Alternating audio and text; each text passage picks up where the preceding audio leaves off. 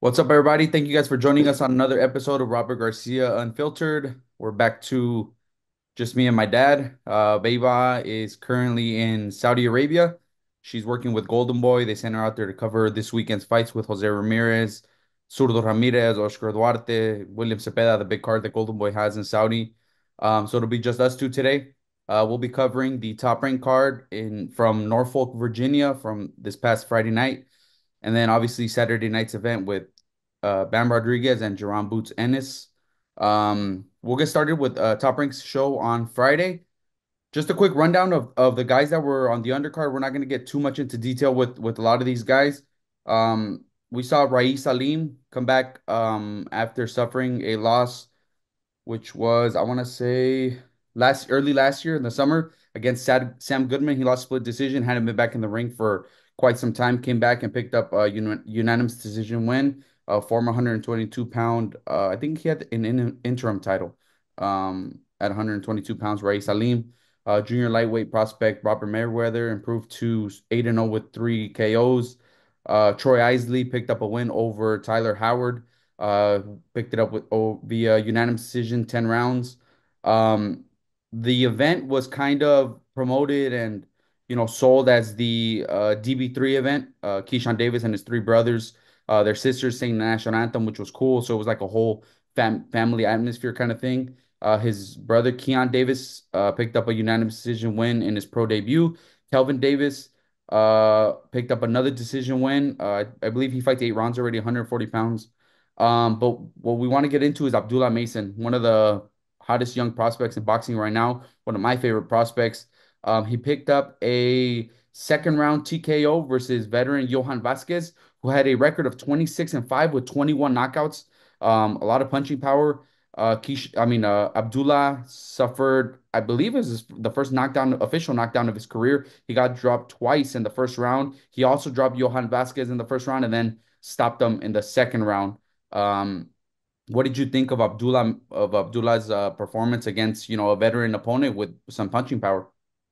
Before this Friday night, I think he was probably the prospect everybody was talking about, and due to this knockdowns, maybe some people are gonna think, well, maybe he doesn't have a chin, or maybe he's not ready yet. But there's so many fighters that get dropped early in their career, and that doesn't mean that they're not gonna be able to make it or be good.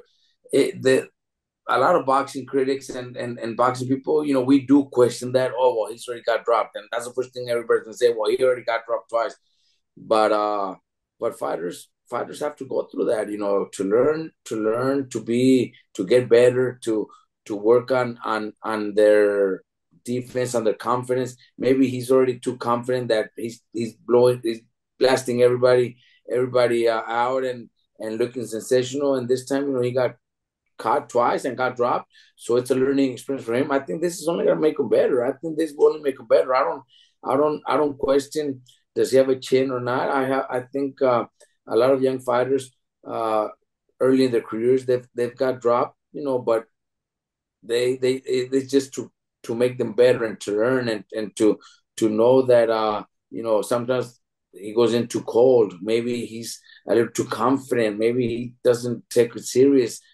This is a learning experience. I think it'll help him. I'm not worried about him. Still, I think he's still the prospect that everybody thinks he is. I think he's still one of the most talented fighters out there, young fighters that's out there, and he's going to continue proving it. Yeah, you mentioned this happens a lot to guys. I don't think people realize how often this happens to like some of the top level guys. The only difference now is that because everything is streamed, everything is, people really get to see the whole development of a fighter from pro debut to world champ to everything. Before, it wasn't as easy to know about, let's just go back to Mikey. He got dropped early in his career against well, I don't know the guy's name. Maybe Some you. Colombian guy. Yeah, he got hit with an overhand right. Mikey was pulling back and he got dropped, and it was like a 6, 8 round fight. He got dropped, he got up and ended up winning the fight. Brandon went through that too, where he got dropped 2 times in the same round. I think from some body shots. Um, it's just stuff that happens. We've seen. guys like Canelo get stunned. Errol Spence. I remember when Mikey was gonna fight Errol, there's people that kept sending me a video of Errol when he got stunned in a fight with like a left hook or right hook or something early on in his career. It's just something that happens to these guys. I think people overreact to, oh, now he can't take a punch. He's got a glass jaw. He was exposed. And they forget that he's only 20 years old. They're moving him faster than most people. He's fighting 8 rounds. His opponent was 26-5 with 21 knockouts. That's a big puncher. And one of the main things that I think people need to realize too is that it happened in the first round. When the fight starts, that's when, like you said, maybe he goes in there a little overconfident because the first round you're still a little bit cold. You're still trying to figure things out. And with a big puncher like that, maybe he needs to learn to take his time to maybe get in on the inside once he starts to slow down his opponents. Not right from the opening bell. Do you think they're moving him a little bit too fast because he's still 20 years old? A little bit too fast, or what would you do from here on out? Do you think he takes like a little, maybe a step back in his in them rushing him? He's already fighting 8 rounds. Do you think they take a little step back, or what do you think Top Rank and his management and stuff go from here? Yeah, I don't think I don't think it's gonna hurt him. But yeah, if they take a little step back, it's not gonna hurt him. He's still very young, and this opponent was solid, great power. So it was a great experience. Especially that he got dropped. But I don't think it's gonna really affect him. I wouldn't mind. I wouldn't really argue if they take a little step back, maybe 1 or 2 fights, just to slow it down a little bit more than the way they had him. I think the way he was going, he was going to be probably 10 rounds in the next 2 fights, and then you know by 21 maybe fight for the world title. I don't know that maybe that was the plan, but it doesn't hurt to slow it down a little and then take a step back. The kid's got a bright future. The kid's only 21, so he's 20. He's still 20. 20. He's still 20. So he, there's no rush. There's no rush. His team should realize that, should know that there's no rush to this. Boxing, you don't want to rush a fighter. Sometimes you make mistakes when you rush them, and they don't want to do that with him. The kid is great. The kid could be a superstar. The kid could be the future in boxing. So let's take a step back. 1 or 2 fights, just picking the right opponents, and then bringing them back slowly again. I still personally think he's the best prospect. Obviously, whenever I say stuff like that, it's obviously not including guys from our gym or guys that we're really high on in our own gym. Correct. But from most circles and most people in boxing would agree that he's probably the prospect with the highest upside. The only thing is he is in a very deep division. He's in a very tough division. 135 pounds. You got the top, obviously the top level guys with Tank and Shakur and these guys, and the next level guys like Raymond and fucking, we're gonna get into Keyshawn right now. Then you got the younger Camarón Cepeda. Then you got the younger guys like Floyd Schofield, Abdullah Mason, all these guys. It's a stacked division. Um, for him being such a young kid, the pace that they're moving on, I do think it would be a little bit better to kind of slow it down a little bit, let him get his man strength a little bit more, and then go from there. Because I still think he's the best prospect in boxing. 135 pounds, the main event. Keyshawn Davis. Obviously, it's a homecoming fight for Keyshawn. He's fighting in Norfolk, Virginia, where Pernell Whitaker is from. So they kind of, played into that a little bit with Keyshawn's walkout. I guess he walked out with a marching band. The marching band was from the high school that Pernell Whitaker attended. So they played into, the whole, Sweet Pea Keyshawn thing. Obviously the DB3, his sister sang the national anthem. It was a big deal for Keyshawn, for his family. They sold over 10,000 tickets. But the day of the weigh-in, they got a little surprised when his opponent came in like 6.5 pounds over the lightweight limit, came in at 141 pounds. What did you think before we actually get into the fight itself? What did you think about Keyshawn's decision to still fight and not even he didn't second guess it. He just said, "Nope, we're still fighting," because it takes it takes something special or something like you have to have a lot of confidence in yourself to not even second guess and not even he went out there and performed the way he did, but the fact that he took the fight shows that he's ready to be the main event for cards like this. What did you think about his mentality? You know what? I think that's what fighters need. That's the mentality fighters need to have, but very few do. Very few think like that. Uh, fighting in his hometown in front of his crowd, his brothers on the card, his everything's already planned out. The band, uh, thousands and thousands of fans, friends. He's not gonna, his opponent came in like at, what was it, 6 pounds? Hmm. That's a big weight difference. That's a lot of pounds. Uh, other coach, we've seen it before. 2 3 pounds that they cancel fights because of that. This guy said, "No, this is my event. I ain't gonna. This guy's not gonna fuck it up for me. This guy's not gonna ruin my event, and I'm gonna show the world." That's what shows what you really are. Keyshawn showed that he's the real deal. He's ready for the big fights. His performance in his hometown crowd with his opponent being 6 pounds overweight and all that. I bet you he never questioned, man, should I still take the fight? Should I cancel the fight? He would have. It would have been. It just wouldn't have. Nobody would have blamed him. But Yeah. and for him, for himself, it would have been a big fail for his family, for his crowd, for his friends, for his brothers on the card, everything. I think he did the right thing. I think he did what very few would do, and that showed me a lot of respect. I've had conversations with him before about him and Raymond in the future big fights, and I've told him you'll be there, but not yet. But he proved that he's ready for the big dogs now. The way he fought, he went in there confident. He didn't go in there with that mentality or the nerve. Oh, in my hometown, my crowd, my people, my fans. What if this? What if that? We seen it. We seen the last. We seen it. Saturday night. Where maybe the crowd did affect the main event fighter. Maybe the hometown did affect, but to Keisha it didn't. We've seen it before with other fights. I think most recently also in oh man, Regis Progress didn't have a good performance in his hometown Oh, when not he too fought in long New ago. Orleans a few years Yeah, ago. to be honest, exactly. Because see, when you fight in your hometown, everything's on you. There's a lot of You're pressure. getting calls from friends, relatives, credentials. Can I get tickets? Can I do this? Can I do that? And then you also have to be training. You also have to be taking care of so many things that there's a lot of pressure. There is a lot of pressure. But Keyshawn took it like like a veteran already. Like if he's already been in this many before, and he showed that he's a real deal. I give him And the there's support. everybody in boxing, they want to get to that point where they're the main event, or they want to get paid the way a main event fighter gets paid, or they want to be in those positions. But what Keyshawn did is what main event fighters do. The reason people bought the tickets to go to the event was to see Keyshawn. They want to see Keyshawn. He's going back to his hometown. He's close to getting a world title fight. They went out, they supported. So the whole event is on his back. The whole event is on his back. And for him to take that fight, I think showed a lot. I think he's a star in the making in boxing. Um, the performance itself, Gustavo Lemos had in his last fight at 140 pounds fought Richardson Hitchens. I believe he beat Richardson Hitchens. Gave him a really tough fight. Richardson Hitchens came out with the win, but like I said, I thought Gustavo Lemos beat him. Keyshawn stopped him in the second round, dropped him, I believe, 3 times before the ref waved it off.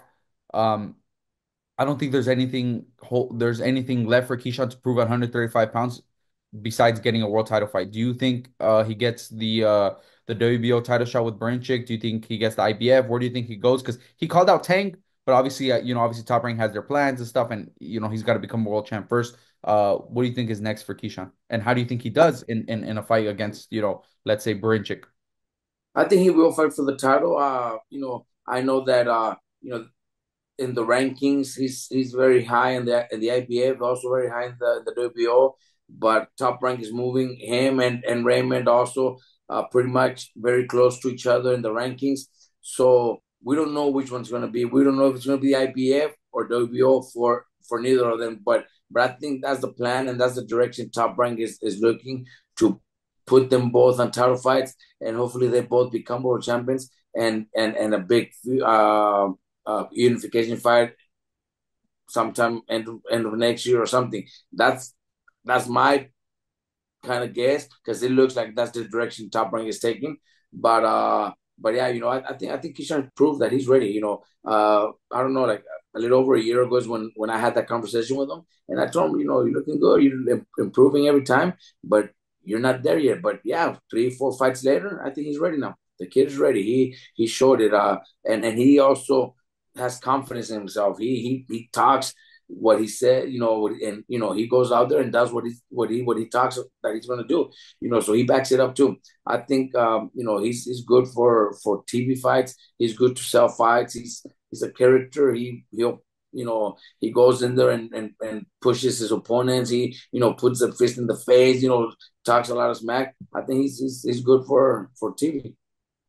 Yeah, I think he's a star in the making. You could tell he has the it factor where, he showed that he could draw a crowd because he had the 10,000 people took the fight on, the way he did, and then he performed the way he did. I think all that, put it together. I think Top Rank has something special and they're building something special. Yeah, I think he gets the WBO title fight. I think he fights Bernchik. I think he would stop him. I don't think that would be too difficult of a fight for Keyshawn. And then, like you said, then unification fights after that with, hopefully on the other side we get Raymond in some sort of title fight. You got Tank, you have Shakur. Obviously, he's not gonna fight Shakur, but I'm saying the lightweight picture is obviously very talented, big names, big unification fights that could possibly happen. So, it's gonna be a good few years for the lightweight division with these guys coming in. That does it for the Top Rank show. We're gonna move on to the matchroom card in Philadelphia, Pennsylvania, Saturday night. Again, I'm gonna run through the undercard a little bit. We had the pro debut of Zaquin.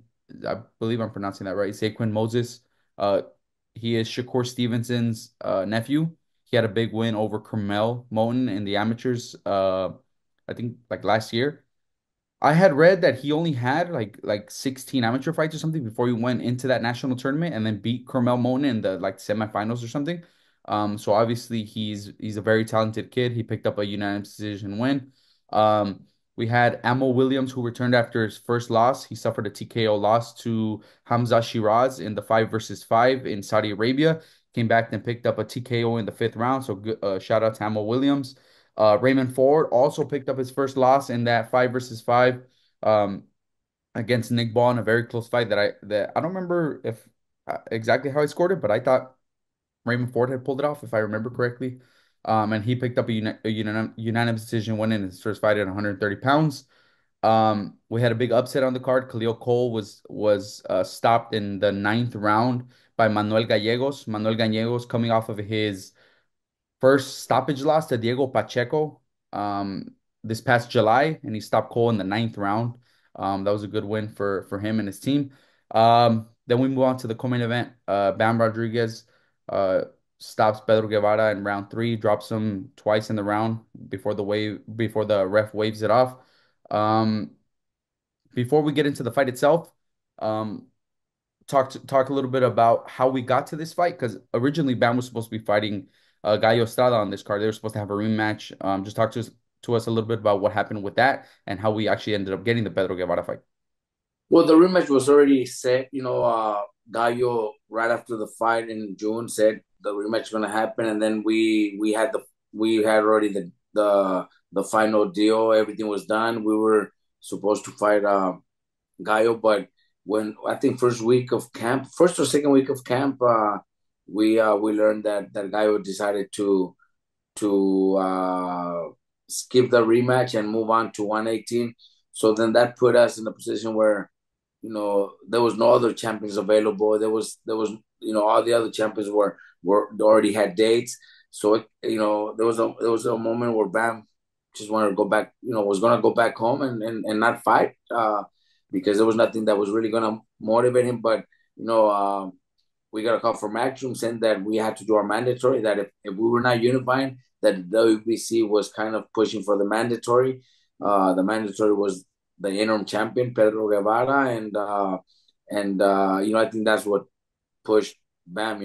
I did tell Bam, look, Bam, I know this kind of it might not give you a lot of excitement or anything, but we don't want the WBC to pull off something that like they could do it. They could do put you champion in recess if you don't want to fight, and then make you fight. Just bullshit. Just Pedro Guevara fights somebody else for the title, and you have to fight the winner. It could happen. They've done stuff like that before, and we want to go through that. You're the champion, and if it's a mandatory, let's defend our title against the mandatory. You know what? After once we learned, that it was going to be Pedro Guevara, I don't know if people might think we're exaggerating, but I didn't know who Pedro Guevara was. You know, I looked him up after that. That's when I started looking him up. Former champion. He was a champion at 108. But before that, I had no idea who he was. I didn't know who he was. He was, the smaller weight classes, like, and it's just the way boxing is. People don't really pay too much attention to those divisions. So I didn't know. But when I looked him up, I said, hey, this kid's solid. He just had recently, I heard about his win. I didn't see the fight either, but I heard about his win against Maloney. Then obviously we went back to see the fights, and tough kid. So Bam prepared himself very well. Bam said it last night that now that he's up there in the top 4 or 5 pound for pound list, Expectations. he needs to stay there and prove and show the crowd that he belongs there. So he's taking every fight very seriously because of that too. Because if they're putting him in the top 4 or 5 pound for pound list, he needs to fight like that, and that's what motivates him too. So he prepared himself. He was we had great sparring. We had great sparring. He was focused. He did everything right. The weight, everything went as planned, and his performance showed it. The actual fight itself, Pedro Guevara, you said you didn't know too much about him, but he had 4 losses, I believe, in his career, four, 3 or 4. For last, All of them either split decision or majority decisions. He had never been stopped.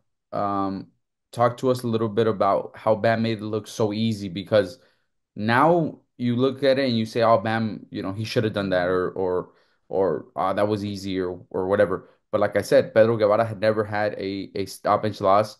All his losses split decisions, majority decisions. He's a former world champ. He's always been around the picture. I personally knew who he was already. Chepe knew who he was. We had seen him fight before. Chepe had brought him up to me a long time ago.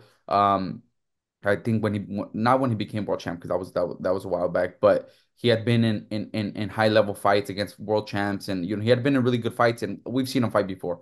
So when he fought Maloney, um, I watched the fight. I saw it live, like I was watching it and stuff. I thought he did beat Maloney. It was a close fight, but he kind of caught a break on that one, because he had suffered, like I said, split decision losses, majority decision losses, and stuff like that. And the Maloney fight was close, and it was in Maloney's hometown, and I thought he won, and they did end up giving him decision, which was cool. It was kind of like the breakthrough moment for him, and finally, he gets the close decision.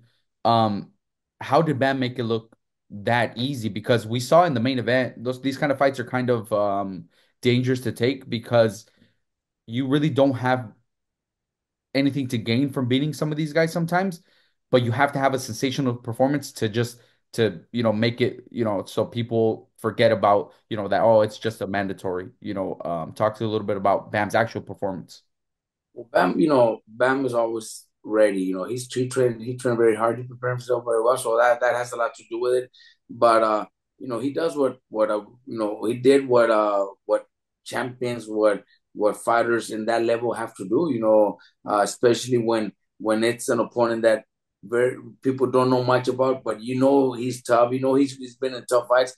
You have to go out there and show that you're just that you're the champion, and that Bam did what champions need to do, especially with a guy that's strong, that's solid, that's never been stopped, that's always lost close decisions against world class fighters. He went out there and showed that there's just levels to this, that he's up there with the best in the world. He performed like pound for pound star. The actual stoppage when he did that little pivot in the uppercut, it's stuff that we work on, but not just with Bam. Like, we do stuff like that with a lot of guys. I don't think people, I mean, people don't see it in the gym, but we try to teach guys to do that. We've always done it. We've, that's something that you used to do as a fighter. And you've tried to implement that with your guys and the footwork and trying to do it. But not everybody pulls that kind of like nobody pulls, not anybody, nobody pulls that kind of stuff off because like I said, we try it with everybody. Obviously, there's some guys that we don't do it with. There's some guys whose style just doesn't fit doing stuff like that. They can't do it. You know what I mean? It just doesn't fit their style. But we do try to teach that with a lot of guys. How is Bam able to do that so easily? Because he seems to do something different every single time he fights. That you're like, how the fuck? Like, how do you do that? Like, what is it that allows him? Because like I said, you used to do it too. When you used to fight, you used to do the pivots and stuff like that. What is it about Bam that he's able to pull that off in the fights that other guys just can't do it? Look, see, he feels very comfortable doing it. He does it in the gym, and it's something natural to him. He sees what I'm. When I'm explaining to him, he knows what I'm talking about, and for him, it's something that he could do very easily. Others don't feel But very it's also easy comfortable. for you to tell him and stuff because, like I said, you used to be able to do stuff like that too. Like you would practice those and you would do those, so you could kind of see like, hey, you know what, do this, do that, and for him it just clicks. Like it's really easy for him. Because he's already, because he was like that since he was a kid too. He already had that footwork. He already had that talent. I think it's something that sometimes you have to either practice to be able to get it, or you're just natural at it. It's gonna come out in the first time. The first time you practice it, there's combinations we've talked about. So many combinations that that I try to teach my fighters: left hook followed by a left uppercut, or a lefty As right a hook, southpaw, yeah. southpaws, right hook followed by left hook, and I try to teach it to every Victor one of my Ortiz did it. lefties, and only Victor Ortiz used to do Yeah, it. he used to do that one a lot. Very few do it, or right uppercut, left to the body, Yeah, and Chop Chop does it chop very chop. well. And I told I practice that with everybody. Right uppercut, left to the body, and Chop Chop does it very good. So Bam with the footwork for him is something that comes out easy, something that's natural for him. He just has that ability, to do it. That footwork that he's able to do it. It's just in him already. It's something that since he was a kid, we've seen that in him, and we just have to practice it. And he's going to do it because for him, it's something very comfortable. It's something He doesn't have that's to going think to be. about it. He just does it. Yeah, it's not going to be something that's going to be uncomfortable for him. For him, it's going to be simple. It's not going to. It might not work with other guys, but it works with him very easy. Where do you think what do you think is next for Bam? This week we got a lot of talk about the Chocolatito. Um, Chocolatito, somebody that Bam has said that he doesn't want to fight. Mr. Honda, the who promotes both of them, has said he doesn't want to see that fight. Chocolatito himself had said, well, I don't think he ever said that he didn't want it or he wouldn't take it, but he just never pushed it or whatever. But before his last fight, somebody brought it up to him during fight week, and he said he would be willing to fight Bam. That's kind of how everything got brought up again. Chocolatito himself said it. And now Bam seems to have said, you know what, if he wants to do it, then I'm not gonna say no. You know what I mean? If he's the one that says it. But I think for you and for Bam and for the whole team and everybody, a unification would probably be next if it was up to us. What do you think is next? And what is your like preference? Yeah, that Chocolatito versus Bam will not be our first choice. Even though it will be a great fight, and they would be awesome to share the ring with Chocolatito and be able to compete and fight, and all four kings of the super flyweights. But unification is what we're going after. Bam wants to unify. Bam's plan was to become undisputed next year, but now that Puma got stripped by the ABF, now it's one fight more, so it might take a little bit longer, or might not be able to do it because of the timing. Maybe by the end of next year, Bam is gonna want to be at 118 already. So we'll see how it works, but I think unification is our first choice. That's what we're gonna try to go after. There's a champion, uh, Kafu, is that his name? That just became champion. He just fought a few weeks He beat ago. Tanaka for the Yeah, he WWE. beat Tanaka like a month ago. So I think he's probably could be available. We also have a Japanese champion. Also, no, I don't know No, his name. No, not a Japanese champion. Tanaka was the Japanese champion. He lost to Oh, okay, he Capital. lost. Okay, The other and one would Puma. be the IBF is going to be vacant, and they're supposed to be fighting for it. sometime in December in Japan. Right, two Two guys from Mexicans. Mexico. I don't know That's the right. names, Two but two two guys guys from from Mexico. Mexico that are And gonna then fight for. Puma has a fight.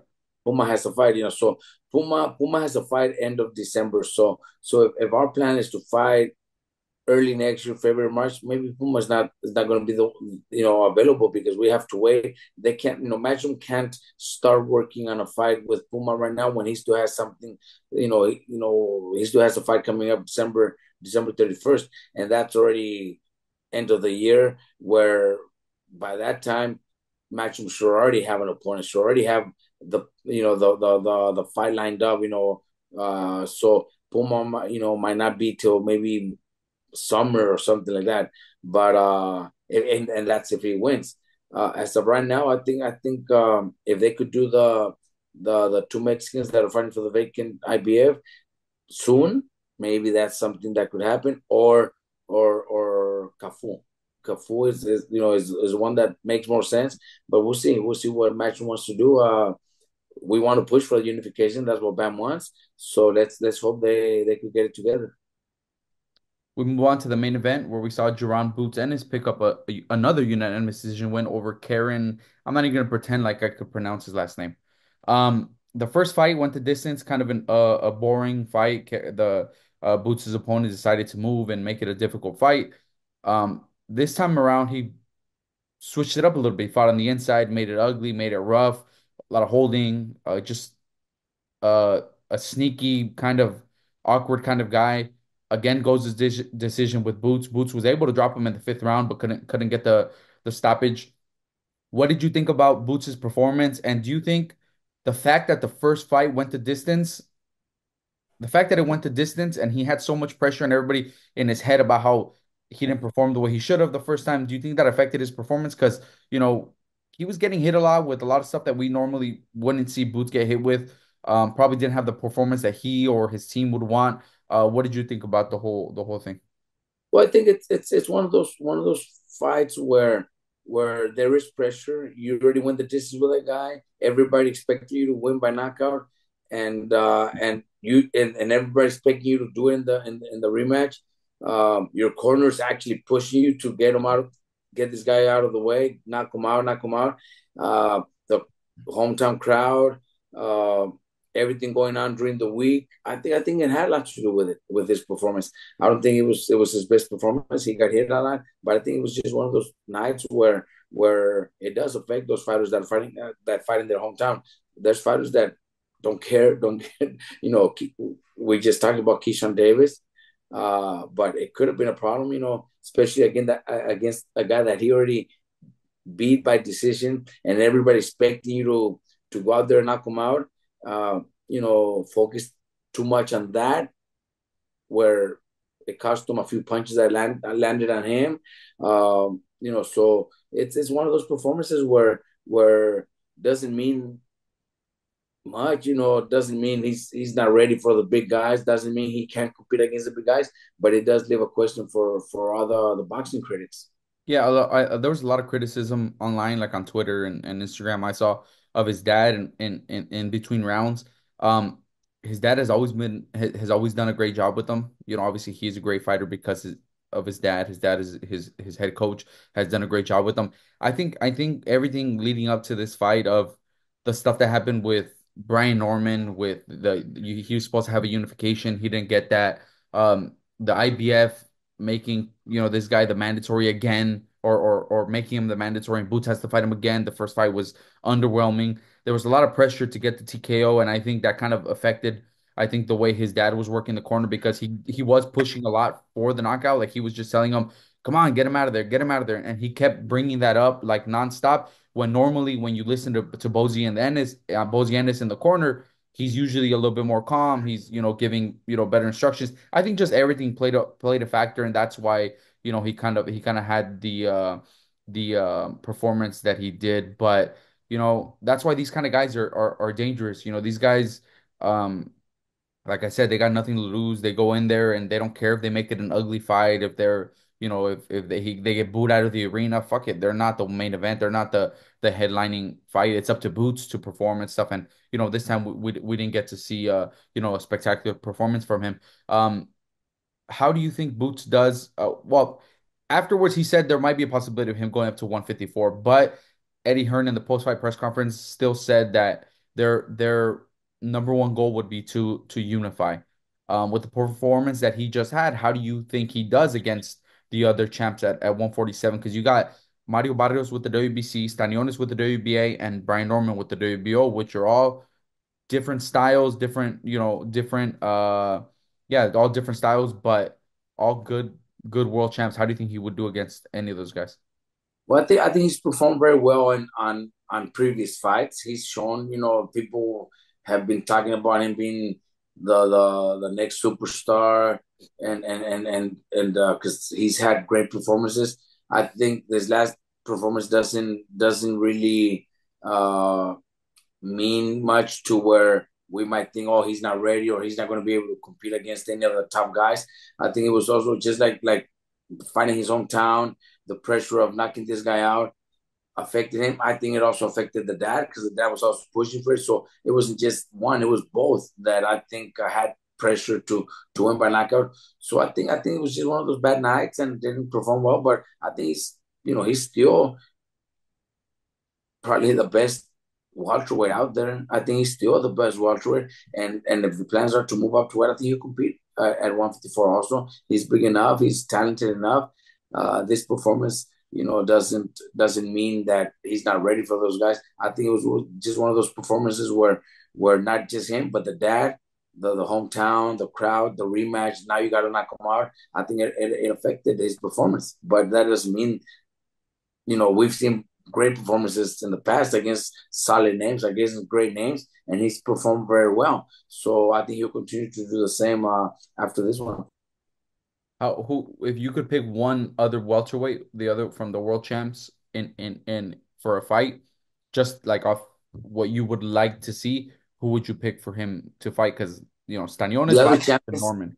the Yeah, other champions, I think Norman. I would like to see him again. Norman's solid. He's a great guy, good fighter, very strong. That would be a great unification fight. I'd like to see Stanionis.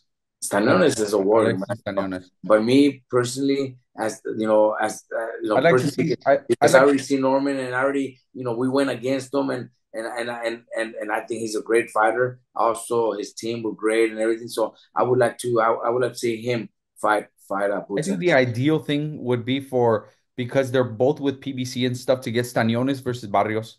Yes, Get Stanionis, Barrios, WBC, WBA. Barrios has a fight coming up, I think, this weekend, this Friday or Saturday on yeah, the right. Jake Paul card. Um, get a fight like that, and then Boots and Norman, and then obviously that Yeah, would be like the ideal that would thing be to do. great. Stanionis and Barrios work with PBC and stuff, so that should be something that should be easy to make. Norman and Boots had already had negotiations. I don't know what Norman's problem is and his team and stuff not taking, $1.7 million to fight Boots and stuff. But those would be I think the ideal situations. But I think if you gave me just one guy that I think would be, I think a fight of the year type of fight would be, I think Stanionis. I like Stanionis. Oh, Stanonis will put up a great fight, but I would like to see the fight between Boots and Norman. I know they're both very very good fighters, very technical, and Norman's very strong, man, very strong guy. So it's a good fight. During the week, we also got the Oscar De La Hoya's famous clapback Thursday to Eddie Hearn, and he does his thing on Instagram where everybody knows, everybody watches it. He called out a 5 versus 5 Golden Boy versus Matchroom.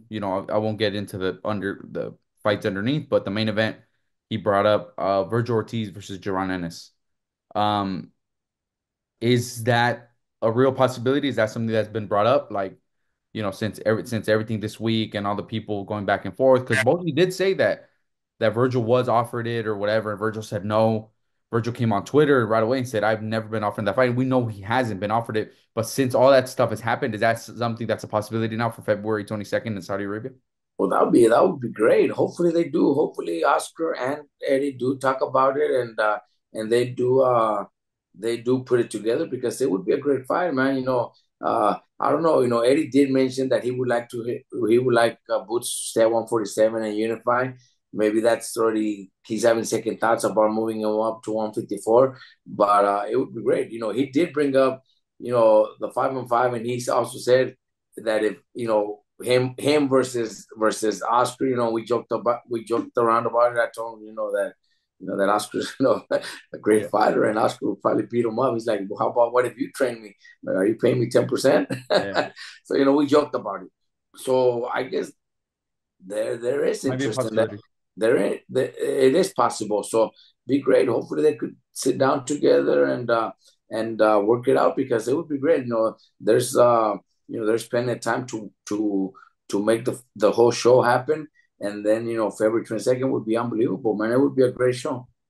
Yeah, the card that they said was the obviously Virgil versus Boots headlining. It would have Camarón Cepeda versus Shakur Stevenson, Munguia versus but I don't know why Oscar keeps saying Munguia. Munguia's with Top Rank. I don't know what his problem is. They know that Munguia's not with Golden Boy, that he's with Top Rank for a few fights. So um Munguia versus who did they say? Mongiavus Pacheco. Versus Pacheco. Fuck. That would be sick. I think Pacheco would stop him. Um Then they had The Jack winner. Catterall versus the winner of Jose and Arnold Yeah, Barbosa. yeah. And then who was the last one? Duarte versus Haney. Duarte versus Haney. Fuck. Yeah. Who's opening up that show? Goddamn. I know that shit would be That's a crazy. crazy show. But if they are able to do something, I don't think that would be the But exact. Eddie also said that he's not with Haney, but they'll bring it up to Haney. Yeah, I don't think that card would work out exactly like they said it. I think the three fights that are real possibilities would be obviously the main event, Duran and Virgil. I think that's like you could say that one, they could do it. They're both with the people.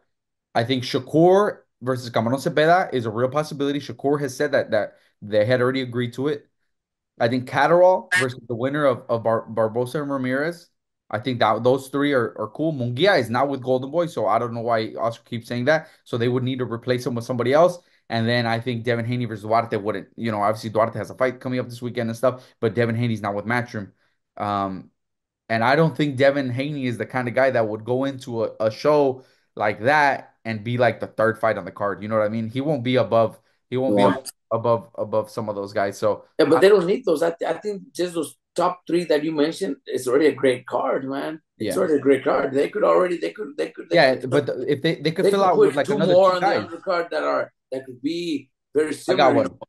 I got one. Bam, No, Bam no, could no. fight on that But card. but Golden Boy doesn't have any 115 pounders. That's crappy.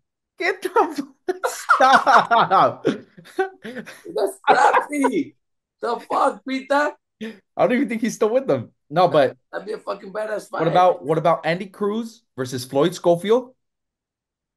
Andy Cruz with Yeah, Matchroom, Floyd Schofield's with Golden Boy, yeah, and then they could go yeah. Oscar. That's a perfect one. If Duarte, obviously Duarte has to fight. If everything goes good, they have other 140 pounders that they could go. I've been reading online that they might be signing Josh Taylor. You know what I mean? Like they could make something work with somebody else. Oh no, but that's not But the. Josh Taylor's at 147. Yeah, that's what I was gonna say. Josh Taylor's a welterweight. Golden Boy's welterweights are like Alexis Rocha, maybe. Um, he's fighting Raul Curiel, but that's in December, so that would be too quick of a turnaround. I'm just trying to think of other guys that Who's trying? Eddie Hearn's trying to sign Josh Taylor. I've read that he signed him, Well, but they that'd be haven't announced it nice. yet. We'll get the rematch with Jose at welterweight. Yeah, I've read. Oh yeah, there it is. That's I've something that we read could do too. and Catterall could fight Oscar Duarte. Yeah, exactly. Yeah, there it is. Yeah, that'd be a badass card. Um, yeah, that'd be a sick ass card if they were able to do something like that. That'd be nice. Yeah, very good fights. Hopefully they do something like that. But yeah, I think Floyd Schofield versus Andy Cruz would be good. No? Yeah, that one's perfect. They should do it. So you don't like Bam versus Scrappy? Well, that does it for it. I'm just kidding. Nah, but that is all we were going to talk about with all the actual fights from this past weekend and stuff. This upcoming weekend, obviously we have Jose Ramirez fighting Arnold Barbosa in Saudi Arabia with Oscar Duarte fighting Batir Akhmedov. It was supposed to be Kenneth Sims. Kenneth Sims pulled out with a knee injury, I believe. Batir Akhmedov comes in. He lost to Kenneth Sims in a close fight recently. He's had a few close decision losses that didn't go his way, but tough dude, southpaw, big puncher. It should be a great fight. You take off tomorrow morning, so make sure you guys tune into that. But that does it for this week's episode. We will see you guys next week with Veba back again. Make sure you guys like, share, and subscribe, and we'll see you guys soon.